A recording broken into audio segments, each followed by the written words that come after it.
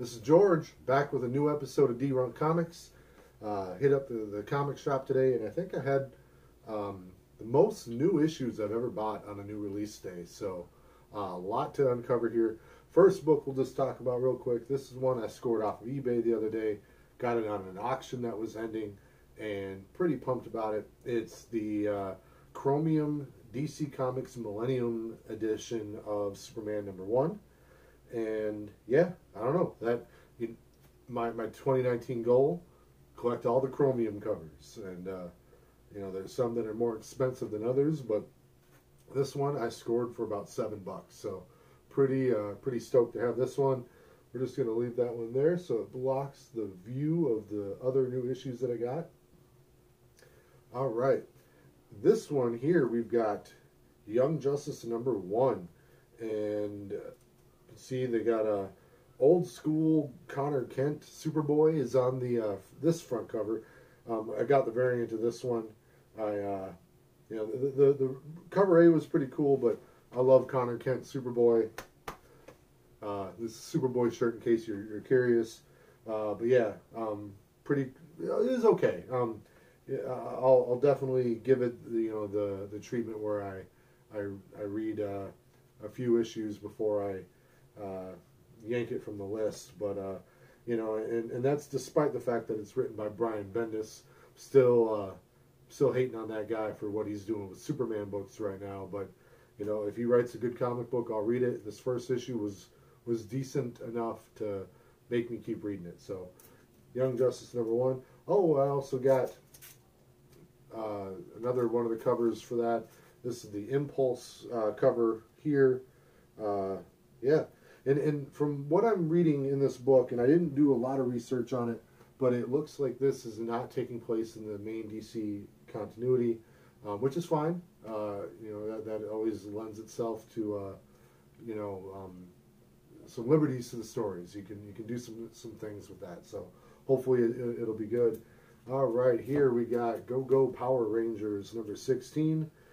Wasn't gonna pick this cover up. I actually had to hit up 2 shops today to find the ones that I was looking for, and this one here was like $20. I don't know why, but it was $20 at the first shop I went to, and it was cover price at the second one that I went to. So, I'm sure it won't be $20 for long. I doubt it's that good of a book. I'm not reading it, but the cover is cool. I like some Power Rangers, and yeah, so pick that one up. All right, this is one that I am not currently reading, but I will let me know below if you've been reading the recent issues of this. But we got Thor #9, and this was a cover shop. The cover looked really cool. A lot of different characters on here. You got old school Marvel Girl, Black Suit Spider-Man. You got Mohawk Storm, Old Rogue. You got Beta Ray Bill, Punisher, Elektra, Phoenix.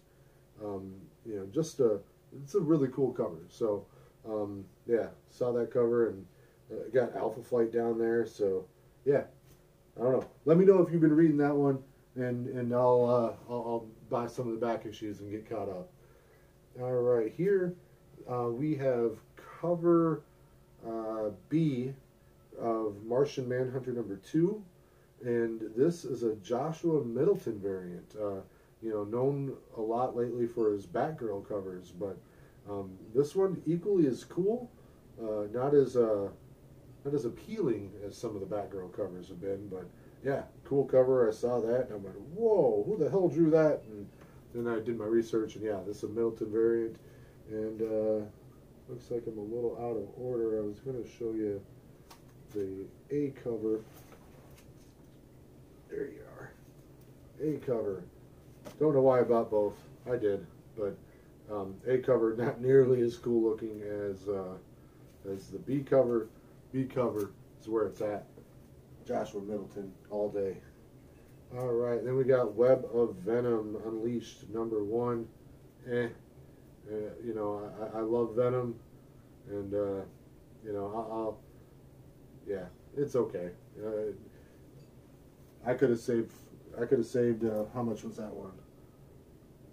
I could have saved my $5 on that one. I'll tell you that right now. All right, then here you got Miles Morales, Spider-Man number dos, amiga, and yeah, pretty cool. You know, he's teaming up with an unlikely ally in this one, and the last page has got a pretty cool cameo appearance, and it looks like the cameo appearance in the last page of this will be featured in the next issue. Let me know if you want the spoiler on that in the comments below. The disheartening thing about this is it's going to be over a month before the next issue is released. And the book is okay, so was the first issue.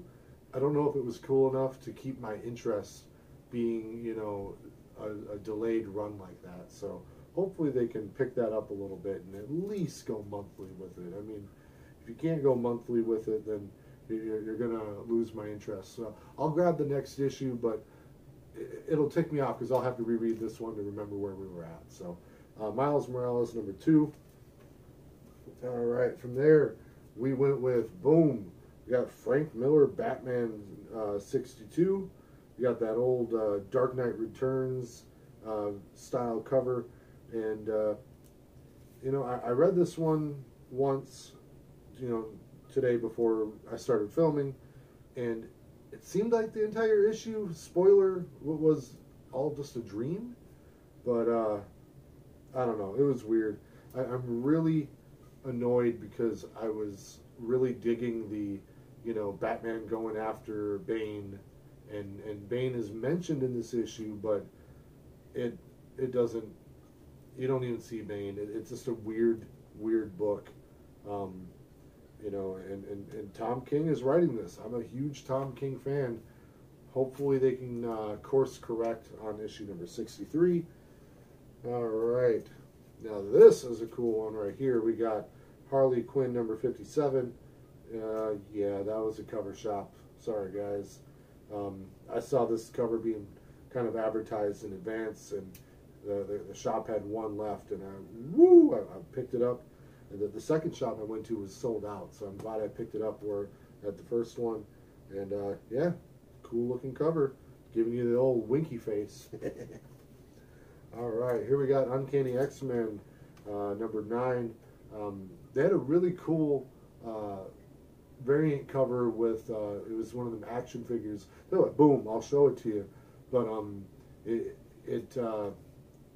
it had damage on it. There was only one left.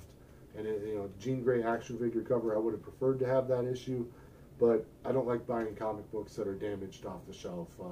So I went with the near mint version of this, and yeah, this story is still heating up. I mean, I don't know if I would have stuck with it if it was a monthly series, but 9 straight weeks, boom, boom, boom, boom, boom. They're releasing an issue every week, and I absolutely love that.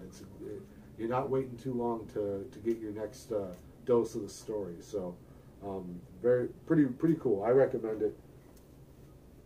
Here we've got Man Without Fear number 2, and yeah, there's a load of blood there. There's some cool variant covers of this. I went with cover A because it kind of fit in with the cover A of the first issue of the series, but you know, it's okay.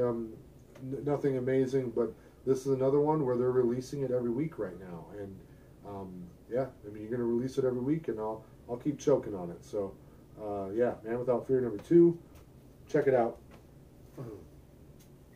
Here we've got Justice League number 15. I got the B cover, and you know, pretty cool looking cover. You can see the entire Justice League team here with the Trinity staring you down in the background. But yeah, book is okay. You know, I like the new Justice League run a lot. You know, I'll keep reading it. But yeah, this one I absolutely love the cover. Pretty darn cool there. Here we got another cover shop, and I wish I would have done my research and found out who drew this one. Really cool. Maybe, you know what? We're going to turn it sideways because it's kind of a cool view there. But Green Arrow, and it's the pencil sketch. You know, it looks like someone did this custom for me, but I can assure you that I bought it like this. So, whew, a lot of talking. A lot of books to cover, though, and hopefully we're powering through it okay. Here, Green Lantern number 3, the B cover of that. Yeah, I can tell you that I am dropping that off my pull list. I'm done with that. Grant Morrison, you suck ass too. I'm not a fan of Grant Morrison, or really not much of his work. I can't read much of his work and enjoy it. He does not trust the art. He just bombards you with dialogue that, I bet you if I were the editor for this book, I could have stricken, 2/3 of it, and the story could have still been told, the right way. So, yeah, way a little too much. They need to reel him in a little bit. But yeah, while he's on that book, I'm not going to be reading it anymore. I'm all done with that.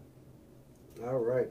Then I got a variant cover here, boom, of the new Friendly Neighborhood Spider-Man series, Spider-Man number 1, and really cool cover. The book, is okay. I mean, I think it'll be one of them roller coaster things where we got to chug along to get up there a little bit, but yeah, cool book. I'm not going to talk about it too much.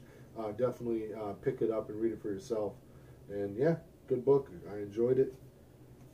Really cool cover. Speaking of cool covers, I love my Spider-Man PS4, and yeah, this is another one of those Spider-Man PS4 variants, and kind of a mission to collect them all. And I don't have them all yet, but this is a newer one. The original variants for this released shortly after the game came out, but you can't have them all unless you get this one. So I picked it up, and yeah, it's pretty cool. It looks like it's a screen grab right from the game almost, which, just really, really cool. Spider-Man number 1.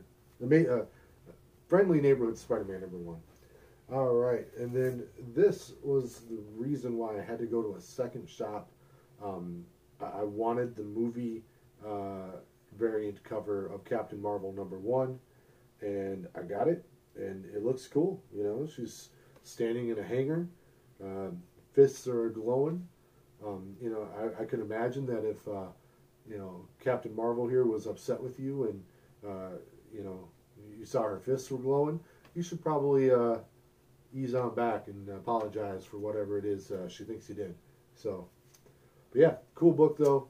I'll keep reading on it, and yeah, March 8th is when this one comes out. Really, really looking forward to it. But yeah, this is the variant I wanted. There were other variants that were more expensive and whatnot. This one I paid $8 for. Not too bad, and it definitely, I do not regret this purchase. This is a cool one. So, yeah. All right, guys. If you want to hear any more detailed spoilers about any of the books that I talked about, let me know in the comments below. If you want to know anything more about the comic books that I did not read, tell me to read them in the comments below. I'll read it, and I'll give you a little quick synopsis or review, whatever you're looking for. Chat me up, though. You can also find me on Instagram at Dee Runk Comics. And, yeah, that's really all I got. It is a work night again. Sorry, guys, no shot tonight, just the beer. But Dee Runk responsibly. I'll see you all later this weekend after I watch the new Reign of the Superman at movie theater. There's a little Phantom Events thing going on with AMC theaters, and me and maybe my partner Zach. I'm not sure if he'll be there, but he's thinking about it, and he's asking his lady friend if he can go. So if you want Zach to go see that movie with me so we can both talk about it, comment below on that, and I'll guilt him into it. We'll get him over there. All right, guys, be cool.